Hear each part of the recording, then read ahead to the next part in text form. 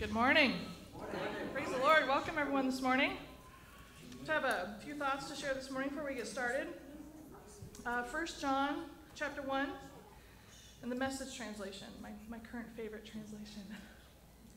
From the very first day we were there, taking it all in. We heard it with our own ears, saw it with our own eyes, verified it with our own hands. The word of life appeared right before our eyes. We saw it happen. And now we're telling you in most sober prose that what we witnessed was incredibly this: the infinite life of God himself took shape before us. We saw it, we heard it, and now we're telling you so you can experience it along with us. This experience of communion with Father and his Son Jesus Christ. Our motive for writing is simply this: we want you to enjoy this too. Your joy will double our joy. Walk in light.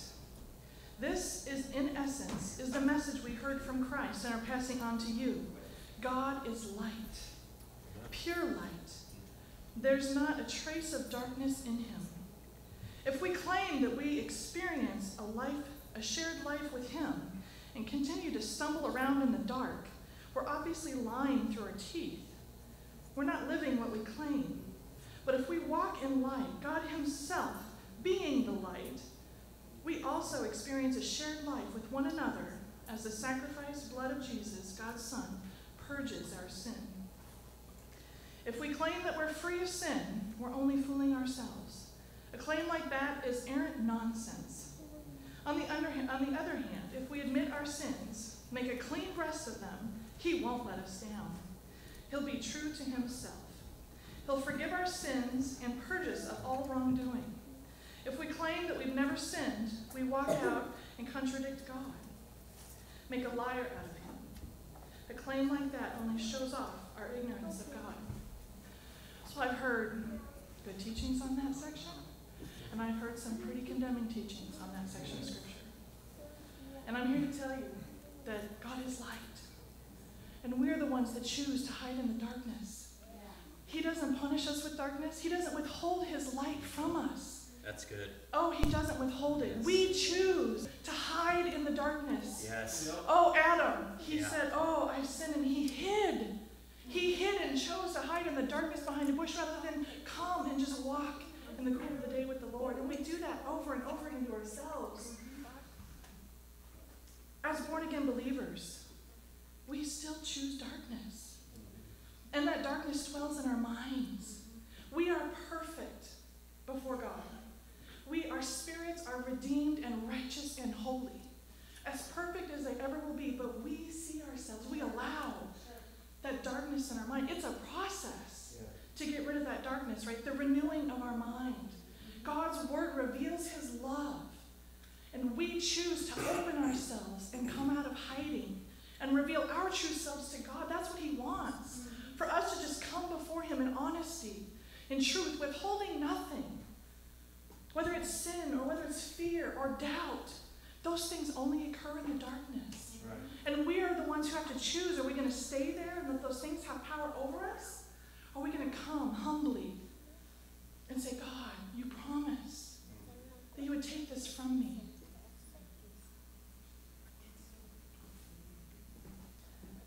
1 John chapter 2, verse 8 says the darkness is on its way out, and the true light is already blazing.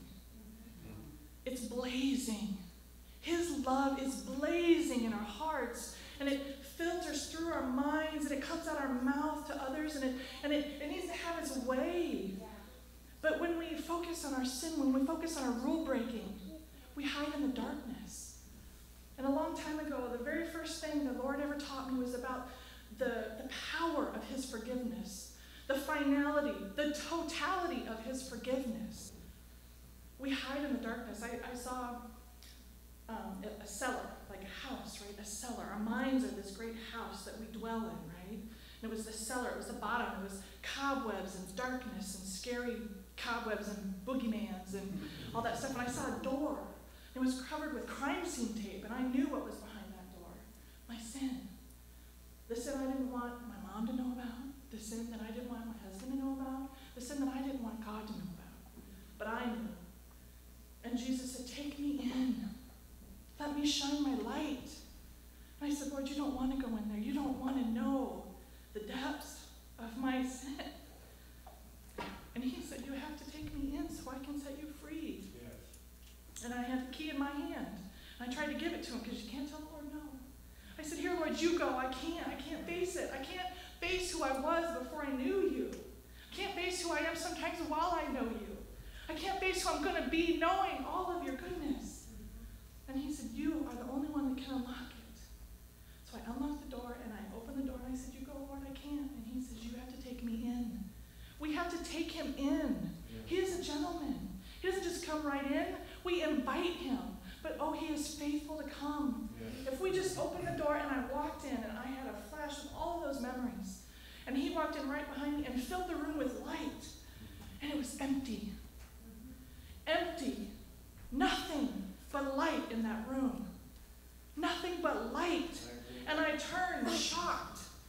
I'm weeping. I look at him and he said, you're the only one that remembers. Your sin is as far as the east is from the west. You are the only one that remembers. Do not give these things power over you. Let my light shine. Yes.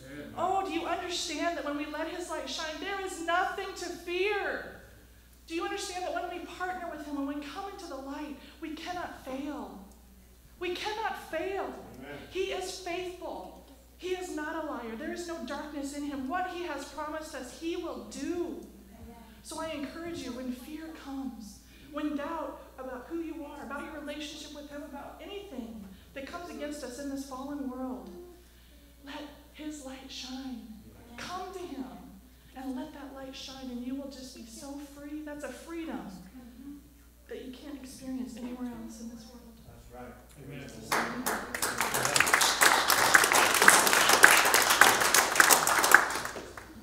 Does anyone else have any prayer requests or anything you'd like to share this morning? Yeah. Yes. Excuse me. I would appreciate continued prayers for our daughter Viviana. She's up in Quakerdale in Manning, Iowa, and we just really ask you to work in her, Lord, to work in her heart and life. And I really like what you said. Our sins separate east and west, and God didn't say north or south because north and south is a definite point, and east and west doesn't. You know, and I just want to thank the Lord that we can pray one for another, and when God has us in that place where we can't go anywhere, he can work in our heart. And sometimes when you get all the way down the bottom, that's the best place to be, because you have no choice but to look up. You can't go farther down. And then I ask you to pray for our other daughter. She lives out in Oregon. She wants to get a school financing. She has some health issues. We ask God just to really work in her life and provide a finance so she can continue going to school. And I just want to thank the Lord how the Lord just never gives up on us. And sometimes we feel like we give up on ourselves, but God just keeps telling us to keep going. When he says, come follow me, well, if you follow somebody, they're leading the way. They're in front of you. And so just the fact that Jesus says, you can do it because I can do it. You know, and I just want to let the Lord know today how much that we love him, but his love is so deep. We got so much more we can learn about him and learn to praise him. Like Psalm 34:1 says, I will bless the Lord at all times. Yes. His praise will continually be in my mouth. And that's in good times, times you don't feel well, when things are frustrating. I will bless the Lord at all times. Yes. And to get to that place, you know, that takes a lot of maturity. And we when we don't understand it, we just keep doing it and praise the Lord and bless him and thank him for all the things he's done for us. Hallelujah. Amen. When else anything, any prayer requests, any needs, testimonies? I have a friend, my friend Donnie, lifelong friend. I've known him since I was about 12. He's going through a kind of a separation, trying to get out of a bad relationship. He loves the girl. His heart's really heavy and heartbroken. And I just pray that he can find the Lord in the path for him, you know, and that sorrow can get out of his heart and that he can be happy. Yes. Amen. Amen. I'm continuing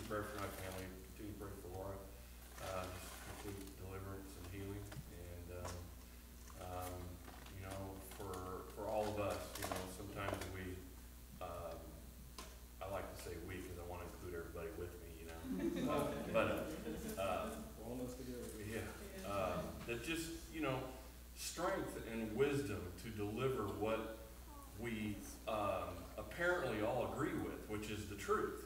And in the truth, freedom is what it is. And freedom means you are free. And indeed you are. And when, just like you said, there is no condemnation. Period. End of the story. And I know sometimes it's hard to believe because I see myself in the mirror and I see me. But what I see is the flesh. And the flesh is already taken care of. And it's in Jesus' name. So that we have the strength and the power and the desire to go forth only by the anointing of the Holy Ghost, because without it, we wouldn't have anything to say. But we do have something to say, and with that is love and kindness and caring, because I just spoke with somebody yesterday, and they can't be free from the condemnation that comes from man, and they don't understand that that's where it comes from. And to just be free. We are free, and to be able to see people, the chains just busted loose. And man, when that happens, wow, God can do some mighty wonderful things. Amen. Amen. Lord. Well, let's stand and go to the Lord this morning. Heavenly Father, we just thank you for this. Lord, you're so awesome. That's everyone. I just pray for these daughters, God, that your hand be upon freedom coming in their lives, and your grace and mercy the light. You are the way, Lord. You are the life, Lord. We thank you, Lord, that you are faithful to perform your word that you sent, Lord, into this world, Lord, to have its perfect way. For healing, Lord, relationships, Lord, to love, oh Lord, to love, to understand, have understanding of your love that removes the darkness, Lord Jesus. Oh Lord, that we come boldly before you, Lord, to say that you are worthy, Lord. We lift you up and we magnify you, Lord. Oh, that you are good, Lord. That you are the provider for every need, Lord. Oh, thank you, Lord, that when we trust in you, Lord, we lay our burdens at your feet, Lord. Oh, that you give us peace, love, and joy in the Holy Ghost, Lord. Oh, thank you, Lord, for your unfailing love, Lord, and that you are good. You are good, Lord. You are good. Looks like we have just a few announcements. Tom Stamen will be here this Friday at 7 p.m. So anyone who's not familiar, he will have some praise and worship. He will have a message, and then he will prophesy over anybody who wishes to have prayer, and will speak God's word into your life. And then May 23rd, we did move Eastern Gate House of Prayer. May 23rd, 7 p.m. This is a time we set aside 2 hours of praise and worship and prayer and intercession. I don't know if the Lord has revealed his heart yet for that, but we're still a couple weeks away. We're still in the river. Yeah. So, but we usually focus on Scripture, and the Lord will reveal what our task is and what our mission is for the night. So, and I believe. And go ahead. This is, Pastor brought this in, and it's called Father of Lights, and this is pretty well lined up with what the calling of this church, I believe, is. Anybody wants to borrow it and see it, you'll see how God supernaturally works through those that are called to specific places, times, and regions. I believe this is a majority of the calling of Abundant Life. The Holy Spirit is moving, and we just need to be obedient and listen to what God has it. I know Tammy's got dibs on it. But It's really good. and then Sheila's got it. Do I hear three? Do I hear three? Okay. Anyway, Tammy, give it to Sheila when you're done. Sheila, give it to Jamie when you're done. And you gotta watch it. It was awesome. It was awesome. Amen. Very good. Well, let's speak the word this morning. Will you not revive us again, that your people may rejoice in you? Hallelujah. I am a believer, and these signs do follow me. In the name of Jesus, I cast out demons, I speak in new tongues, I lay hands on the sick and they do recover. Yes, Lord. Christ has redeemed me from the curse of the law. Therefore I forbid any sickness or disease to come upon this body. Every disease, germ, and every virus that touches this body dies instantly in the name of Jesus. Every organ and every tissue of this body functions to the perfection to which God created it to function. And I forbid any malfunction in this body in the name of Jesus. I receive the spirit of wisdom and revelation and the knowledge of Him, the eyes of my understanding being enlightened. And I am not conformed to this world, but am transformed by the renewing of my mind. My mind is renewed by the Word of God. The Lord rebukes the devourer for my sake, and no weapon that is formed against my finances will prosper. All obstacles and hindrances to my financial prosperity are now dissolved. The Lord has pleasure in the prosperity of His servant, and Abraham's blessings are mine. Lord. John and Don, if you two would like to come take the offering. You sat in the right spots this morning.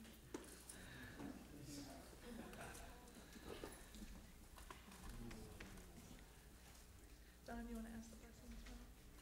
Heavenly Father, we're just so thankful to be here today, Lord. We are anticipating the great service, are ready for your message, Lord. We just pray that you would bless this offering, use it to your use, what you desire, and will not fail to give you all honor and glory. In Jesus' name we pray.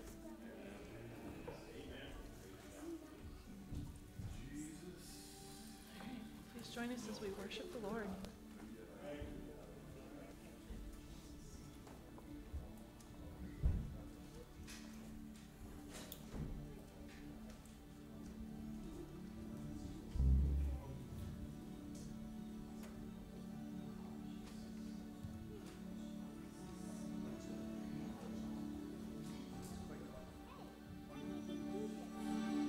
Let's worship the Lord.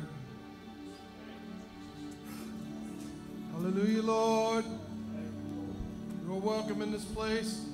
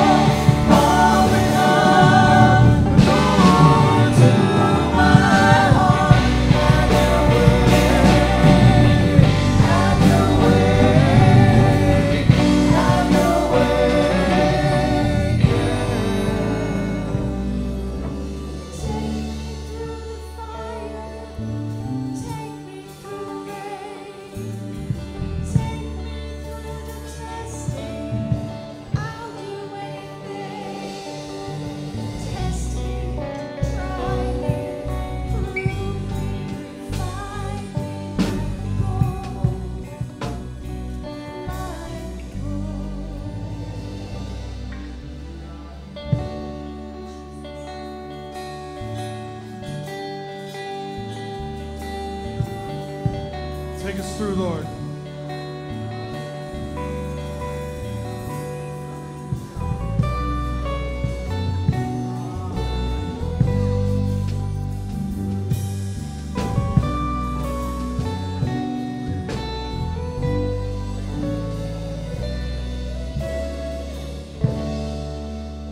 Take us through, Lord.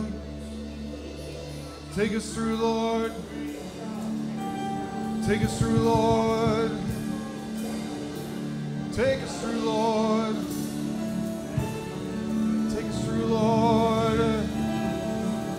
Take us through, Lord. Take us through, Lord. No matter what I'm facing, Lord. No matter what I'm facing, Lord. Hallelujah, you are faithful and true. Hallelujah, Lord. Every knee will bow, every tongue confess, Jesus Christ is Lord forever. Every knee will bow, every tongue confess, Jesus Christ is Lord forever.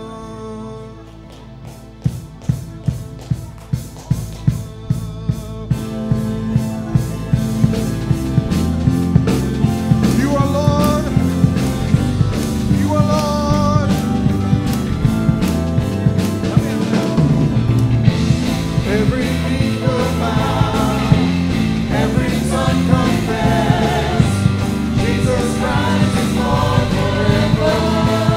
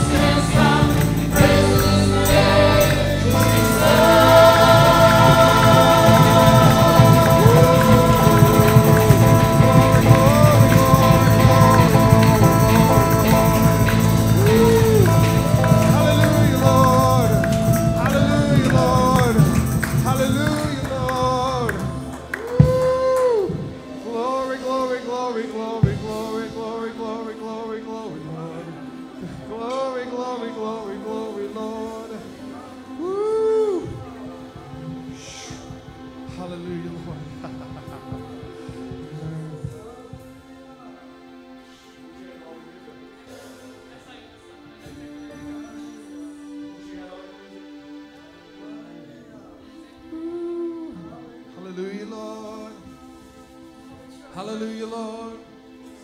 Hallelujah, Lord. Cindy, can you get in the file there and pull out 2 copies to break every chain? Woo! You know, when the revival breaks out, you guys better be ready for anything, because there is no conformity. Hallelujah, Lord.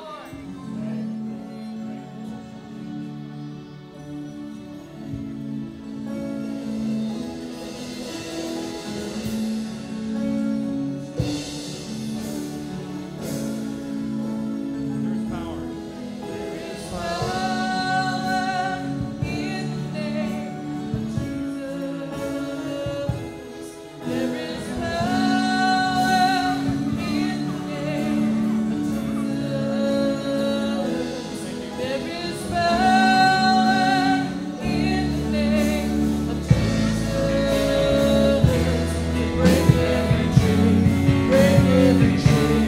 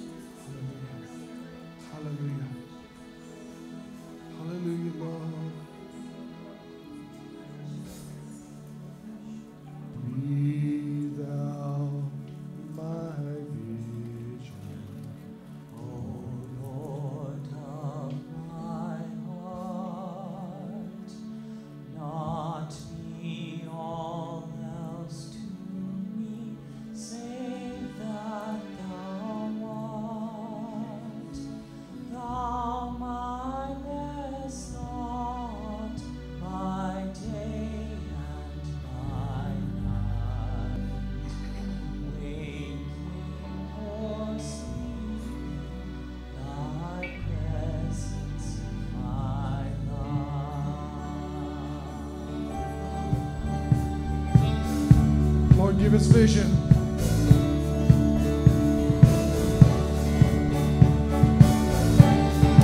Give us vision, Lord.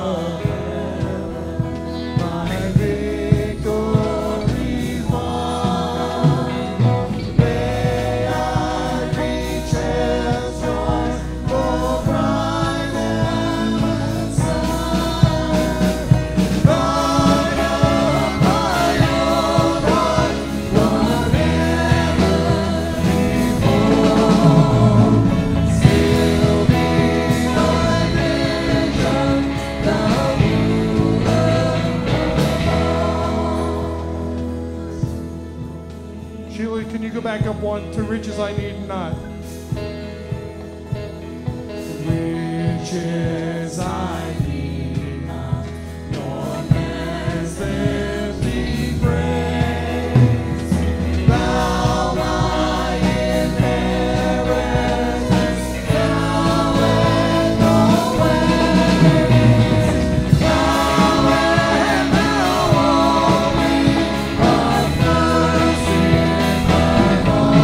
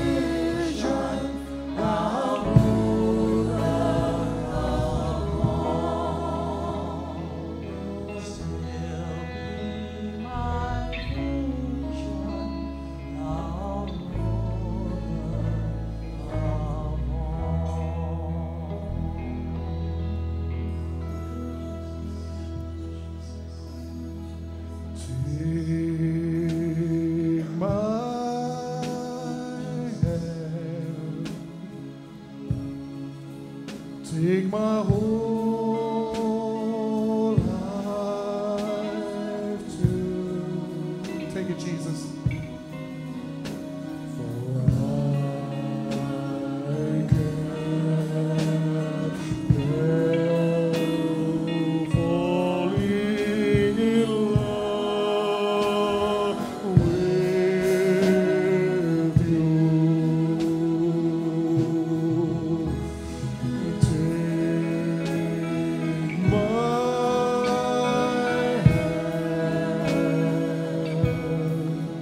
Take my whole life too,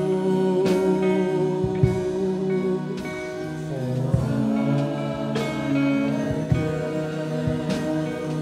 can't help falling in love with you. Sing it one more time as Pastor comes.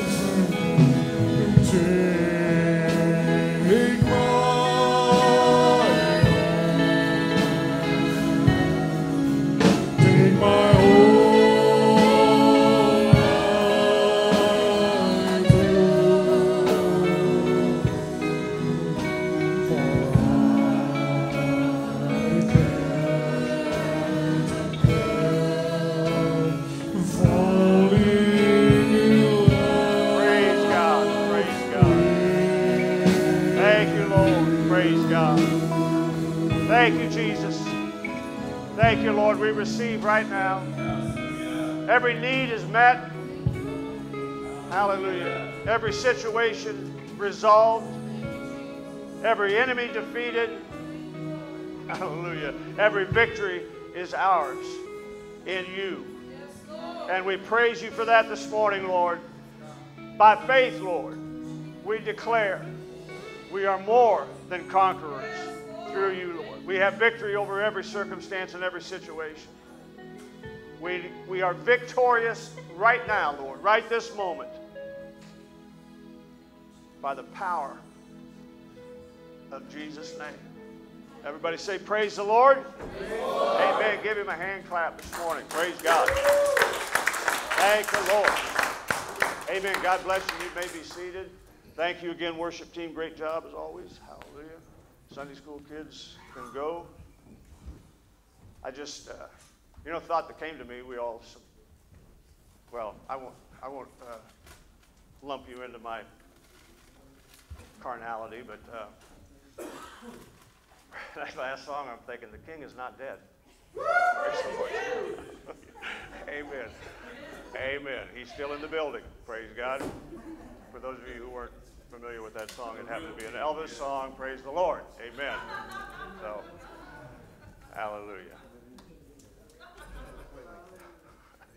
Thanks, Suzanne. Praise the Lord. Obviously, another Elvis fan.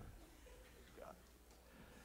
Amen. We are fans of Jesus, are we not? Praise the Lord. Amen. Well, I've got I believe to be a simple message this morning, but like so much of the gospel, the simplicity of the gospel, it's misunderstood or just overlooked or taken for granted. And I think it's good that we remind ourselves sometimes of just exactly what it is we have. Last week I was talking about justification and how you just don't hear justification preached. You hear everything else. How to be a better person, how to overcome this, and how to get this and get that, and the latest spiritual trends and so on and so forth. But ultimately, the message is about justification because everything arises from that. In other words, we don't get our inheritance without an identity of being sons and daughters of Christ. It just doesn't happen that way. I mean, it isn't like God just dumps it out and it just grab a handful.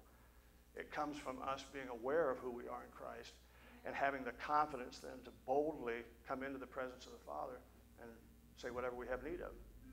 Now, he's already supplied it 2,000 years ago. In fact, actually, before the foundation of the world. He supplied everything that we would ever need before we ever even existed. And the Scripture teaches us that it's in us.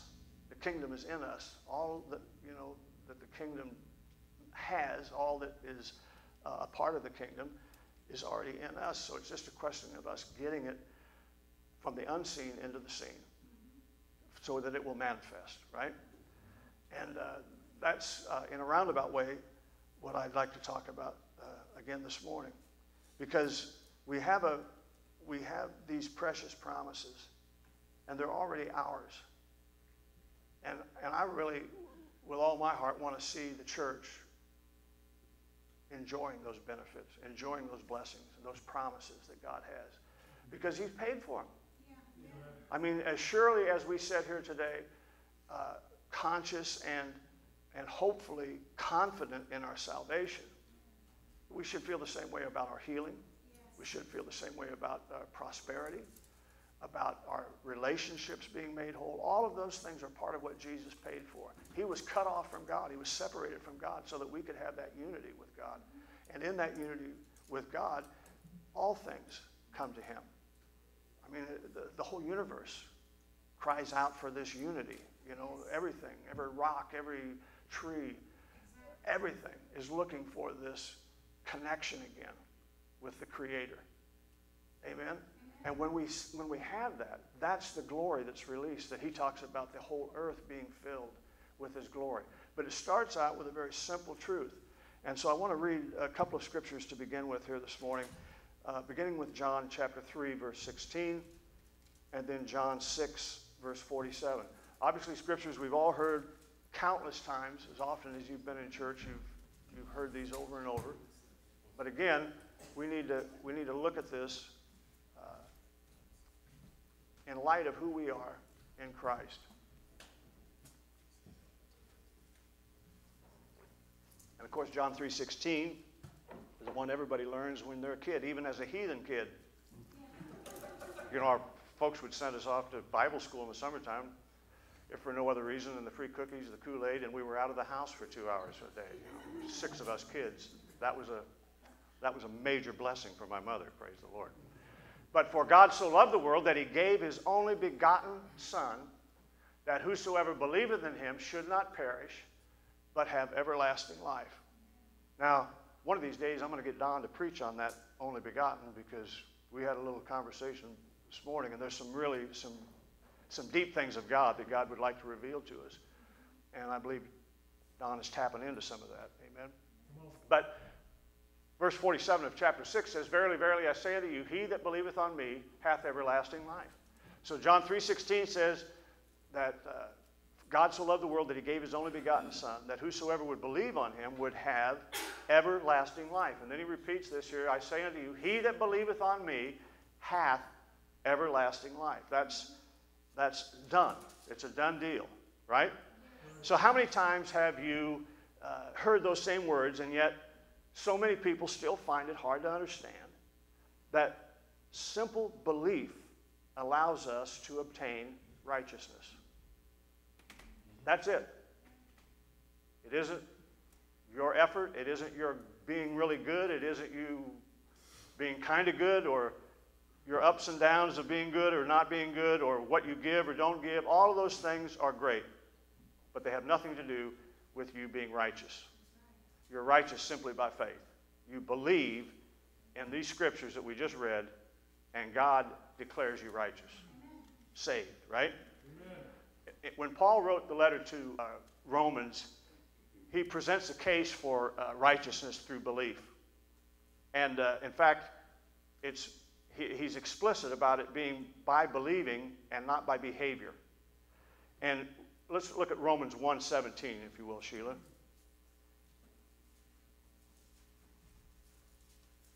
For therein is the righteousness of God revealed from faith to faith, as it is written, the just shall live by faith.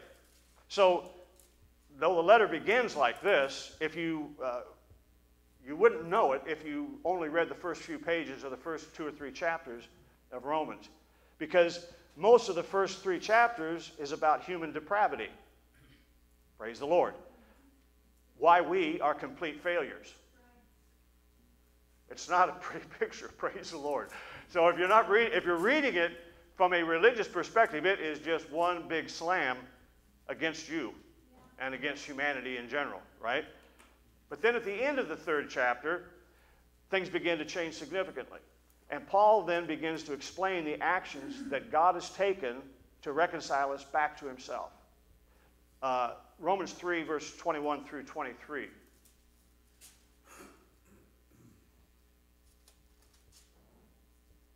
But now the righteousness of God without the law is manifested, being witnessed by the law and the prophets. Now, he says, now the law of righteousness of God without the law is manifested, being witnessed by the law and the prophets, even the righteousness of God, which is by faith of Jesus Christ unto all and upon all them that believe. For there's no difference. That's huge. He's saying, once you're a believer, there's no difference between you and Jesus. Praise the Lord. Even the righteousness of God, which is by faith of Jesus Christ unto all and upon all them that believe. For there is no difference, for all have sinned and come short of the glory of God, with the exception of Jesus. Everybody.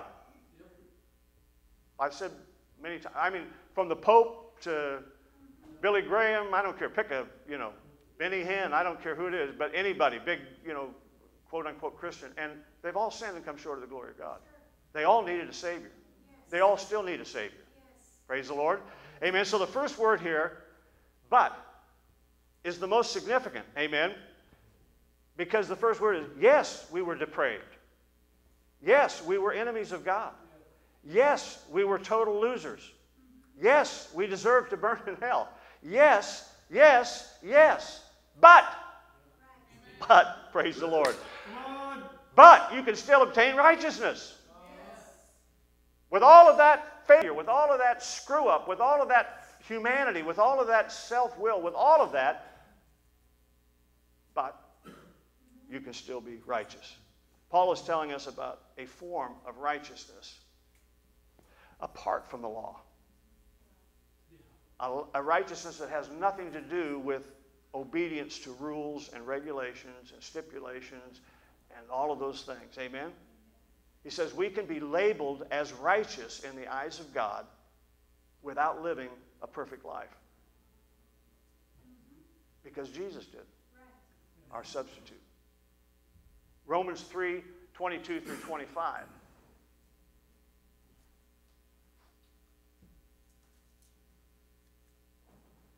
For all have sinned and come short of the glory of God, being justified freely by his grace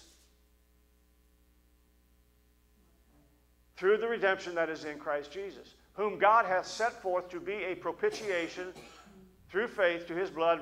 We've studied that word before. That propitiation means mercy seat. The covering of the ark, where the blood was always sprinkled on the Day of Atonement to cover what was in there, which was the Ten Commandments, the law. That blood covered the law. Mercy was then released. So whom God has before forth to be a propitiation through faith in his blood, to declare his righteousness for the remission of sins that are past through the forbearance of God. I mentioned this the other day. It might have been last Sunday. That is not talking about the remission of sins that are behind you, but the remission of sins, he's talking about the Passover, that have been passed over. The sense of the word past that he's using there is that they have been passed over. I know that we're not talking about the same spelling here, but that's not my point. The point is they're in the past simply because they have been passed over. If you get the semantics there, praise the Lord. So his righteousness for the remission of sins that are past through the forbearance of God. Amen? So we've been declared fully innocent in the sight of God. Everybody say, praise the Lord. Fully innocent. This absolutely erases our sinful record. And that is what's called justification. We sung about it. We testified about it. As far as the east is from the west. Amen. Good point, Tim. Not talking about north and south because there are points there on the poles. But nothing from east to west. It just, that's how we got this country here. Praise the Lord. Amen. They just went east to get west. Hallelujah. But God says, as far as the east is from the west, so far have I put your sins. He doesn't know anything about them. You're the only one, as Suzanne said, who is aware of your sin. far as heaven's concerned, you're the only one that has any awareness of it. That's why God wants us to have a mind that has been renewed by the Word of God, where there is therefore now no condemnation to those who are in Christ, because we have no consciousness of sin. Now that's a big challenge, but that's what God wants for us, because Adam and Eve did bad stuff. Amen? I mean, based on human behavior. But they were not sinners, they were innocent. They weren't conscious of sin until they ate from the the tree of the knowledge of good and evil. There was no sin consciousness. And when we got redeemed, that's what we got redeemed to. Being redeemed means to be put back in the original condition. The original condition was not that we don't do bad stuff from time to time. The original condition was that there wasn't any law to tell you there was bad stuff. You were innocent, like a little kid is innocent. Amen? A little kid will do the same thing. We had 3 grandkids with us for the last 3 days. Oh, Lord have mercy. That's why you're seeing bags that are, I mean, normal bags, but these are like the really big deal. So anyhow, the 2-year-old, I mean, he's on this thing. He's got a cold, so he's on this thing with that finger in the nose. I mean, it freaks me out. It just makes me crazy. So I'm ripping tissues and sticking them in his hand, and he's shoving those up his nose and everything else. Okay, that's one thing. It's irritating, but he's a 2-year-old. You don't want to see me doing that. You know what I mean? It's just, you go, oh, please, you know. The 2-year-old's bad, but he's innocent. He hasn't got any social understanding yet. Right? Praise the Lord. Okay, well, it was a good example in my mind at least. Praise the Lord. I'm just saying, he doesn't have a consciousness of that being bad behavior. There's no such thing as a bad behavior for him. Believe me, there's no such thing for him to have bad behavior. He doesn't have a clue. But that's what I'm saying. If we judge him as adults, then we're frustrated all the time. But if you look at him as just a little kid, you just, ooh. I know. You can't punish him for being 2 years old. He's innocent. And that's exactly how God looks at us as we are redeemed. We're innocent. The law has been fulfilled. Therefore, we're no longer under the curse of the law, meaning there is no law for us. It's the law of love is the only law that we have. The law of faith, Paul talks about, right?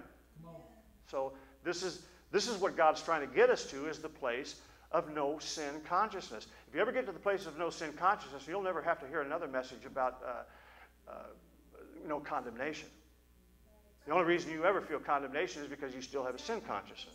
You're still thinking that there are things that I do wrong that God's going to get me for, when God doesn't know anything about them. God looks at you, he sees Jesus. You're an heir and a joint heir with Christ. Amen. The moment he said, I'll never leave you or forsake you, is proof in itself that you had to have been justified completely. Because God cannot enter into sin. He can't be a part or even in a place where sin is. Amen? And yet he's dwelling inside of us. That needs to tell us something. We're okay with God. We're good. Amen? Praise the Lord. Thank you, Jesus. Amen. So, it's the imputation of righteousness and justification, and it happens one way and one way only, by faith. Praise the Lord. Now, faith, in its simplest form, is just simply agreeing with God. And that's what I talked about Wednesday night, and I know sometimes I get off and just wander around, but I'm not trying to be complicated. It's just that, you just see all sorts of different examples and opportunities for God to show you the truth, and sometimes you just go too far and out too much. And, come on, let's face it, we all have thoughts that make total sense to us until we open our mouth. And then you look at the other person and they're going, what in the world is he talking about? And you realize that was probably a thought that should have just remained a thought. Praise the Lord. Because everybody's not thinking in sync all the time, right? But I'm still saying that it's faith, the simplest way to describe faith, because faith is something we're always struggling with. We're always trying, I just need more faith. Everybody thinks that, just like the disciples did. How do I get more faith? Do I pray more? Do I fast more? Do I do this? Do I do that? No, you just agree with God. That's the simplest way to express faith. So some of us right now have had promises that we've prayed about, that we've found in the Word of God, that we have declared, and yet they haven't manifested. And I'll talk about that a little bit, but the way that they manifest is we believe in the promise. We agree with what God said, and that's called faith, and faith will then manifest or cause to manifest whatever that promise was. It gets it out of the spirit realm and into the natural realm. We call it manifestation, but it just simply brings it into a reality that we can see here and now. It already exists, right? So the simplest thing is just simply you agree with God. So do you agree with God this morning? Amen. Praise the Lord. Or do you doubt sometimes what he said? You know I agree with what God says, but sometimes I question my understanding of what he said. Because it hasn't manifested, so I start looking for reasons for it to not have manifested. I'm reading the wrong translation. You know, I need to see the Greek. I need to get the Hebrew. Anything, just something to give me a scapegoat, something to give me a way out, an excuse for it not having happened, or a way of changing it so that it will happen. Now, Wednesday night, and I'll just use this because there was only a couple of you here Wednesday night, hallelujah, so I'll just say it again, praise the Lord. When Jesus, in Mark 11, Jesus goes, he and his disciples are coming from Jerusalem. They've been in Jerusalem, and they're coming out of Jerusalem and going to like Bethany, I believe it is. On the way, Jesus sees a fig tree that's got all the leaves are out on it, and it's looks like it should have figs on it. He goes to the fig tree, but there's no figs. There's just leaves. And so he curses the fig tree, even though it was out of season for him. It really wasn't supposed to be, but it didn't have it anyhow. And so he curses the fig tree and says, you'll never bear fruit again. Then they walk away. The next day, they're on their way back to Jerusalem, and this time it's the other way around, actually. They were going to Jerusalem, now they're coming out. So anyway, either way, they're coming out, and he says, his disciples look and see the tree, and they say, hey, look, remember the tree yesterday? The master cursed it. It's withered from the root up. I mean, it was completely dead now. It wasn't dead when he said what he said. No. When he cursed it, well, it was, but it wasn't visible. The root had been cursed. Yep. It just took 24 hours for that to manifest, for them to see what had been done the day before when he spoke, right? Okay, that's all good.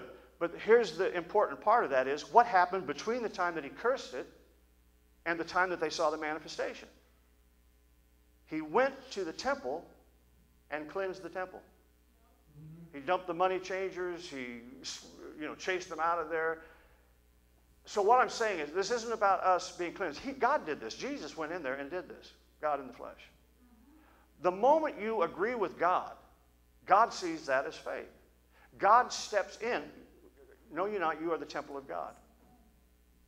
He comes in and starts sorting through the junk that is causing us to not believe. Past experiences, somebody else's experience, whatever didn't happen, all those things. Jesus comes in and cleanses the temple so you will continue to believe. So that manifestation can come. Praise the Lord. Okay, you're looking like that's a stretch. But in 2 Chronicles, you see the very same type of metaphor being used. Because in chapter 28, there's a wicked king, and he has put idols and all of this junk into the temple. Chapter 29, a new king comes along, and the first thing he does is tell the priest to go in and cleanse the temple. Right. Now, you can't see what the priests are doing inside the temple. So he says, open the doors. Now, here's what David said.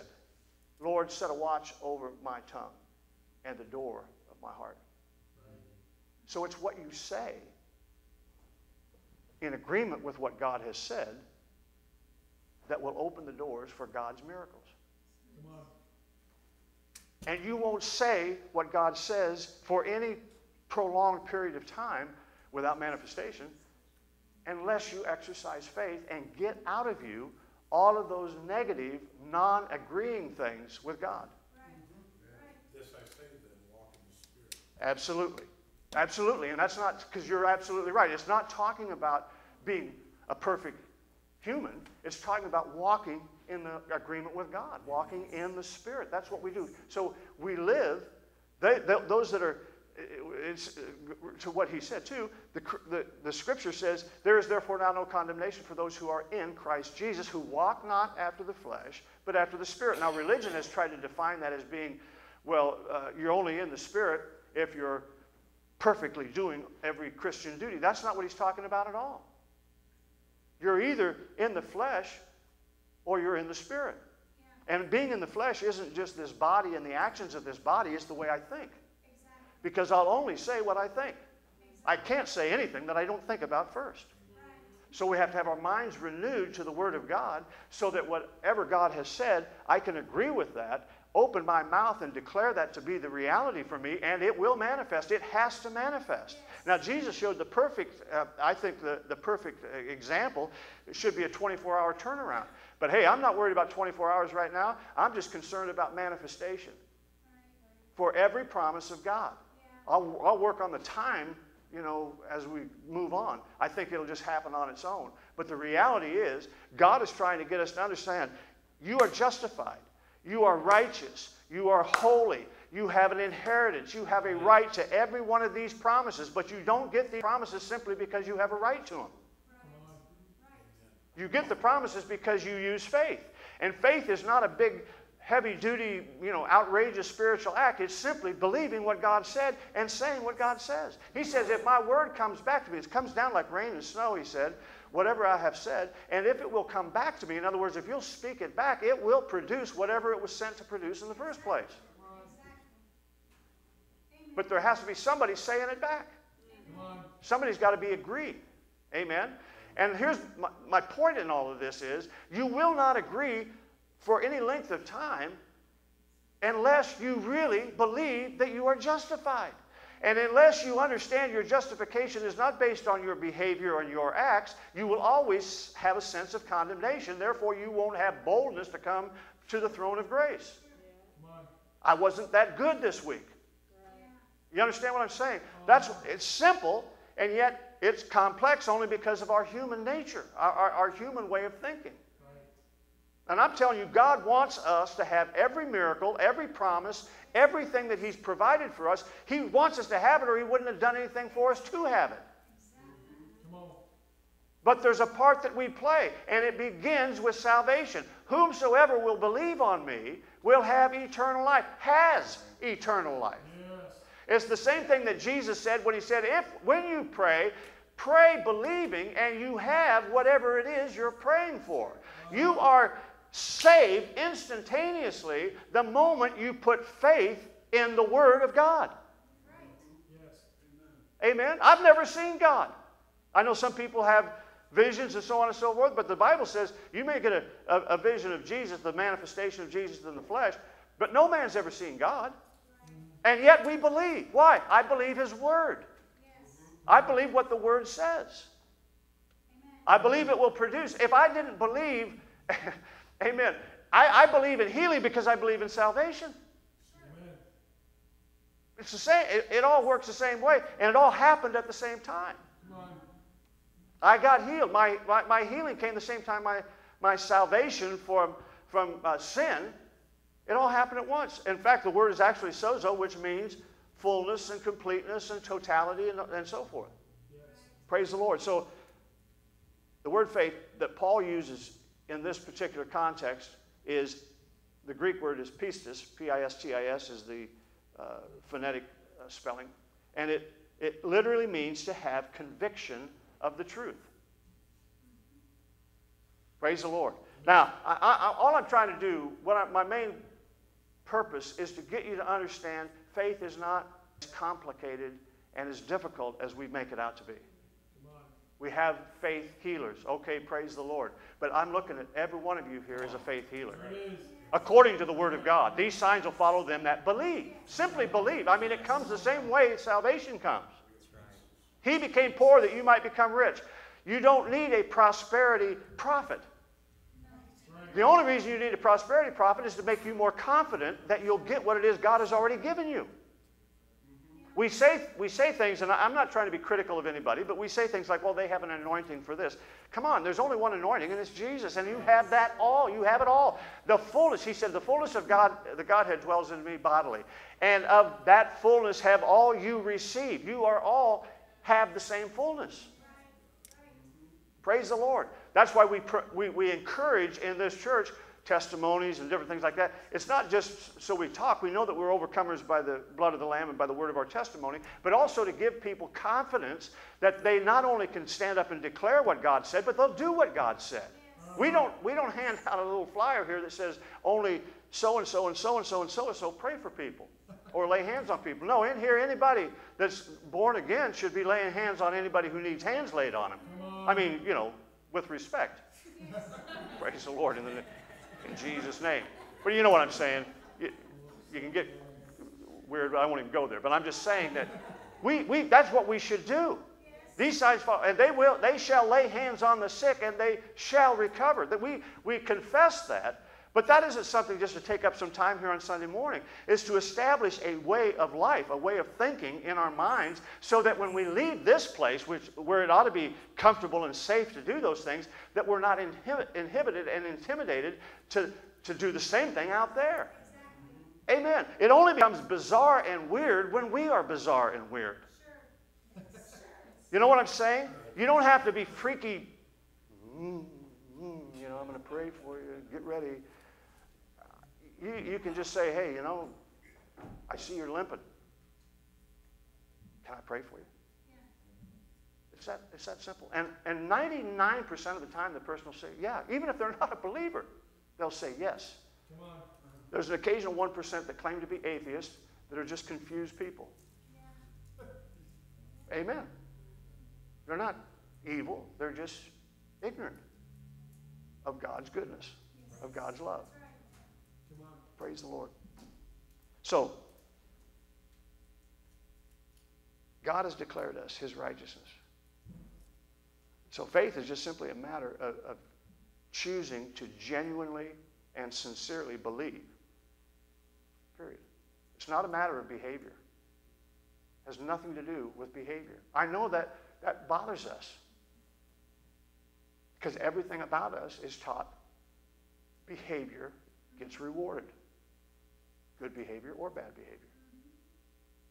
Our 2-year-old grandson heard about that for 3 days. I'm indoctrinating him into a demon religion. A Christian pastor and grandfather. No, I'm saying that's life. That's what life does. And religion has jumped on the bandwagon, and it does the same thing. If you be good enough, God will do something for you that he wouldn't do for anybody else. And it's just not true. God's love is unconditional. Amen? It's a matter of choosing to believe God, not a matter of choosing to behave in a certain way. See, I mean, your faith in Christ was a belief that you chose. Right? Really wasn't that complicated. You just chose to believe, where others have chosen not to believe or just don't believe. Right? Your relationship with Jesus, your salvation, was because you chose a conviction of truth in your mind. Praise the Lord. And God honored it. Immediately, instantly. Having faith in God means you are fully convinced that the God of the Bible is real and you're willing to trust him. Amen? A perfect example is like Job. Job said, I know in whom I have believed. I know that my Redeemer lives. That's it. That's faith. Praise the Lord. Real faith in Christ saves us at the moment, at the instant that we believe. The moment we placed our faith in Christ, we are transformed, and God at that point declares you are righteous. In fact, he declares you're the righteousness of God. It doesn't get any more righteous than that. Amen? Ephesians chapter 2, verses 8 and 9, Sheila.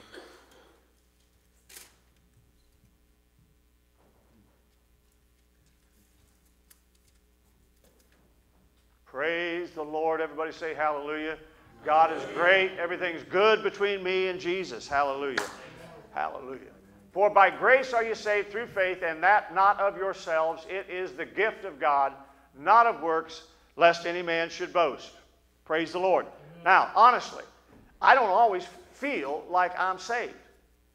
I don't always feel like a good Christian. I'm talking about feelings now. Praise the Lord. In fact, I'm not even sure how you define a good Christian anymore. And for me personally, I've failed, more than I like to admit. But I'm confident in God's assurance that I am righteous. Because it has nothing to do with my failure. It has to do with His success. It has to do with His victory. Hallelujah. See, if my belief were up to me, there's not much of a chance that I would even stick with it. God's the one who gave me the ability to believe. He calls it the faith of Jesus Christ. I'm telling you, when this thing is all wrapped up, you're not taking credit for anything. And the whole idea of casting the crowns back to the Lord, nobody's going to feel, like they've been slighted. That, I think, will probably feel like a red hot coal. I know for me it will. They hand it to me, I'm, whoa, I'm here for one reason only, Jesus. Amen. All right, let's look at a couple of scriptures here. John 6, verses 28 through 29.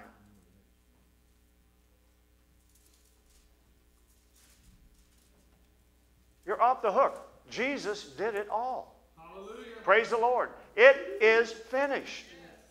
And He finished it. You didn't have nothing to do with it. Amen. Then said they unto Him, What shall we do that we might work the works of God?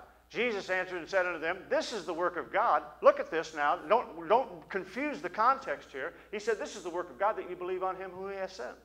Yeah. The work of God is that you believe. Yeah. It's not the hope of God. It's not the expectation of God. It's the work of God. The reason you believe is the work of God. Help! Say, praise the Lord. Amen. The reason I'm a believer is because of God. No man comes to the Father except the Spirit draws him. Nobody believes unless God gives them that ability to believe.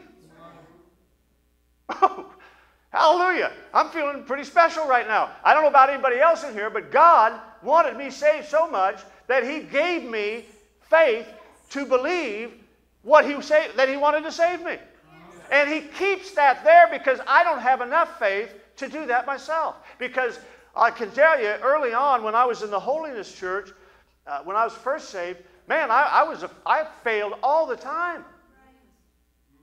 And if I'd have just been using my intellect, I'd have had to say, "You're not saved, you idiot," and I'd have been in the altar every single service. The only reason I wasn't in the altar every single service is because I was as big a hypocrite as everybody else in that church and didn't want them to know, amen, what a screw up I was. Praise the Lord. But they were too. But they were doing like all of us do in all churches to some degree. We play the Pharisee game of picking and choosing certain sins as being more dangerous or worse or heinous or what have you.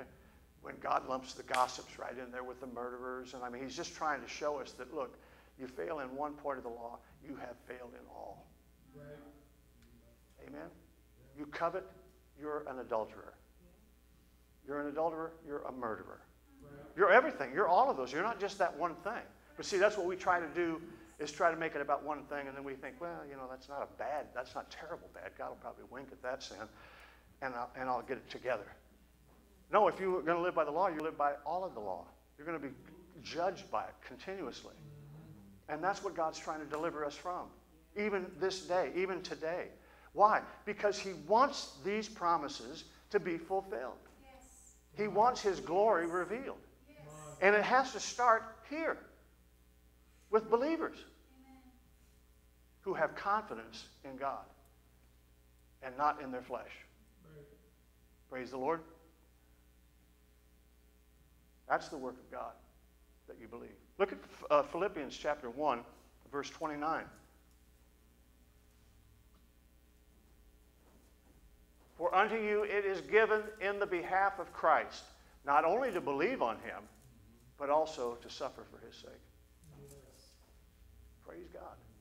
On behalf of Christ, amen, it's been given to you to believe on him. Now you can understand why Calvinists go down that road of predestination.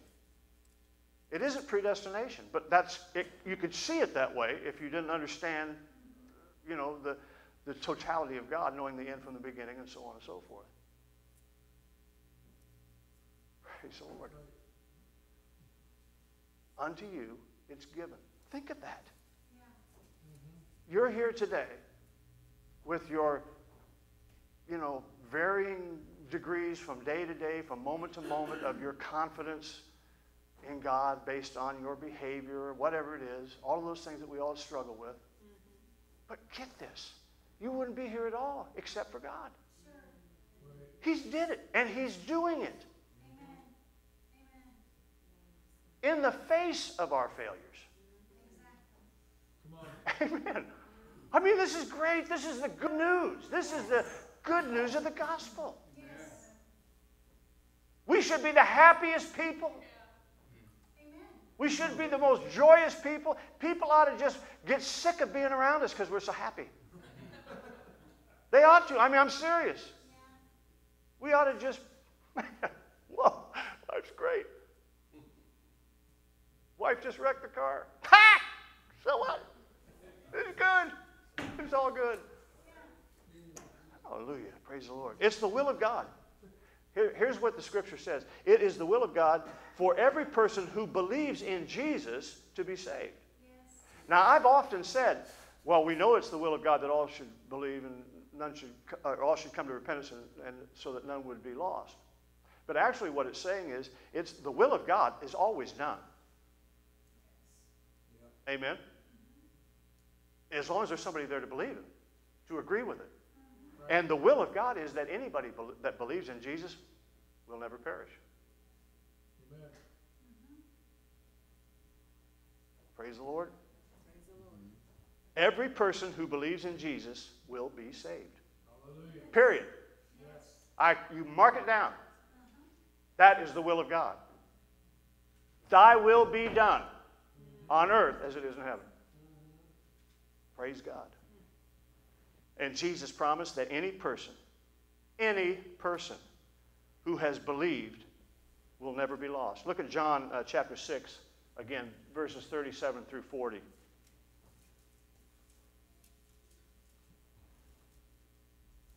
Hallelujah, Jesus. Praise God. All that the Father hath given me shall come to me. Him that cometh to me I will in no wise cast out. For I am come down from heaven not to do my own will, but the will of him that sent me. And this is the Father's will which hath sent me, that of all which he hath given me I should lose nothing, but should raise it up again at the last day. And this is the will of him that sent me, that every one which seeth the Son and believeth on him may have everlasting life, and I will raise him up at the last day. It's settled. It's finished. Praise God. Let's look at Hebrews chapter 12, verse 2. Praise the name of the Lord. Hallelujah.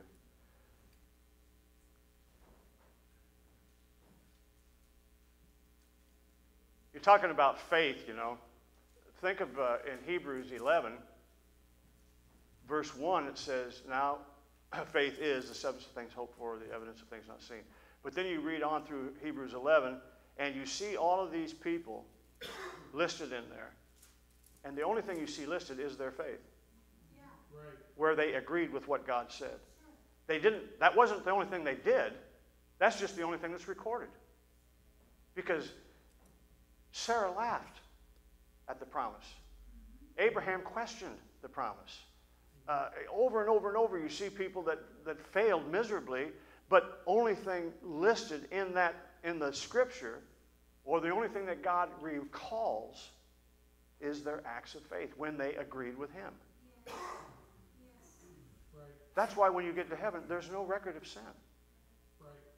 There's no record in heaven of your sin today. The only record in heaven is your agreement. When you agreed with God. You were born again. Anything other than that is not recorded. Praise the Lord. Looking unto Jesus, the author and finisher of our faith. Now, I don't know why people think there's some way, a way of getting more faith. You're going to get more faith in Jesus? You're going to get it some other way than Jesus? He's the author, the instigator, the initiator, and the finisher. Completes it. I'm saying again, if it were up to me, to my faith, in my own ability, I wouldn't be a Christian right now. I failed too many times to have the guts to get up, or the sense that I could succeed. History and my life's realities would have declared a whole different scenario. And I'm not talking about, hey, I'm laid up in some crack house. I'm just saying, look, if you understand what sin is, we're horribly faulted and guilty every day, all the time. If we're honest with ourselves, we'd all have to say, if this thing is about me, I'm a washout. That's why this is good news. That's why it's good to understand He did it. He's doing it. Hallelujah. He completes it. He started it. He carries us through it, and He finishes it. Yes. We're not a part of the equation except we agree with what He says. That's all. That's all He wants. That's all we've got to give. And He even initiates that. Looking unto Jesus, the author and finisher of our faith, who, for the joy that was set before Him, endured the cross, despising the shame, is set down at the right hand, the throne of God. Amen? So He's the author, the finisher of our faith. He also is the perfecter of our faith. Amen? Which means so that we continue to believe. How many of you had a really negative experience? The manifestation that you prayed for didn't happen, and something really, a sister died, a brother died. Man, that'll slap you right between your spiritual eyes. It'll make you question why. Oh, come on, I believe in healing. I prayed with them. I prayed for them for, we did this, we did that, we did all this stuff. And yet, I still have faith in healing. I still believe God. I can't explain that. I don't have an explanation for it, but I still believe God. Why? Because He is the one that keeps me believing. If it were based just simply on my experiences, on my own intellect, I'd have to throw my hands up and say, I don't have an answer for you today. But you don't really need an answer. You've got Jesus. You just need to be reminded of that. That never changes. I'll never leave you or forsake you. I'm with you. I'm going to be in this thing to the end, no matter how much crap falls. Amen. Praise the Lord. So, I'm going to remain faithful, and my belief will remain strong. Not because of my ability, not because of my goodness, but because He's going to continually give me the ability to believe and remain faithful. Romans 5, verses 8 through 10, and we'll quit at this. Romans 5, 8 through 10.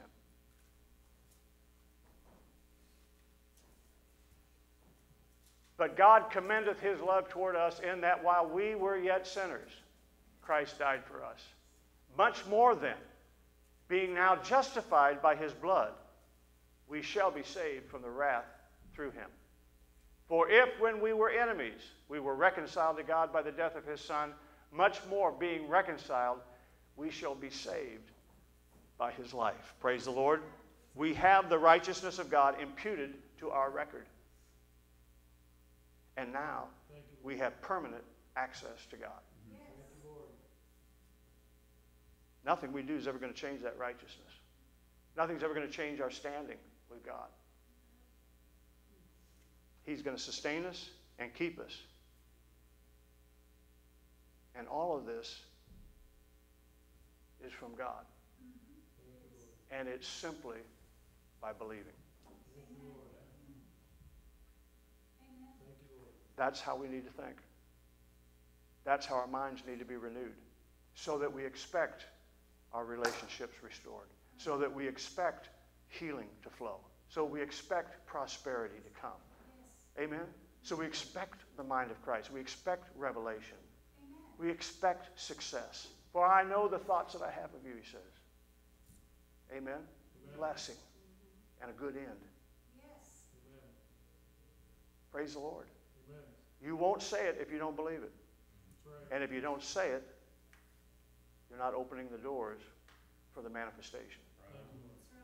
Amen? There's nothing in this Bible that God didn't put there for a reason. It's not just a cute little story about a fig tree withering up and Jesus getting mad at a bunch of Shylocks. He's talking to us today. It's not a history lesson. He's telling us today how we live. He does it in the Old Testament as a type and a shadow, and then the revelation comes in the New Testament, and it manifests when we acknowledge it, recognize it, and begin to operate in it. We know these things to be true. We just have to agree. If he says, by his stripes you were healed, you need to say, by your stripes I'm healed. And keep saying it until it manifests. Amen? If he said he became poor that you might become rich, then you need to open the door and cast out anything in that temple that doesn't agree with that and say what he said. Amen? Prosperity has to come. Financial increase has to come. Amen? We're not prosperity people. We're grace people. We're Jesus people. And the result of that is prosperity. The result of that is healing. The result of that is restored relationships. The result of that is wholeness. We don't need to preach one thing more than another, or we have an anointing for this. We have an anointing come from God. And that anointing will produce anything and everything that you have need of if you can agree with it. And open the doors of your heart and speak. Out of the abundance of the heart, the mouth speaks. Praise the Lord. A double-minded man is unstable in all of his ways. Don't think that he'll get anything from heaven. It isn't that God doesn't want to give it to him, but how many times have we said, I am the righteousness of God in Christ, and before we get out the door, it's you, we're saying to ourselves, you idiot. You know, that was about as unchristian as you could have thought. Or sometimes even while we're here worshiping. Ever had a weird thought? I don't want to know what it is. Because I'll be thinking about it next time. I have them. Everybody has them. And that's what the devil wants to do is, you know, my old pastor used to say, you can't stop the birds from flying over your head, but you don't have to let them make nests in your hair. You know, you have to retain the thought. It comes, and just let it go. Praise the Lord. Hallelujah. God's not judging me based on the thoughts. He's judging based on what I'm saying in agreement with his word. That'll change my thoughts. Praise the Lord. Amen. He's a good God. He's done it all. The work is finished. It's just for us to believe and speak in agreement and watch manifestation come. Say, praise the Lord. Amen. Give the Lord a hand clap. Praise God. All right. Glory to God. It's that simple. We are justified by faith, the faith of Jesus Christ. That's good. It's just really good. Praise the Lord. God bless all of you. You are dismissed in the name of Jesus. Hallelujah. Have a great day and a great week. The Lord bless you. I know he will. Hallelujah. Shake hands with our visitors. Great having them here today. We're trying to coerce him into coming back and playing music with us sometime. Praise the Lord.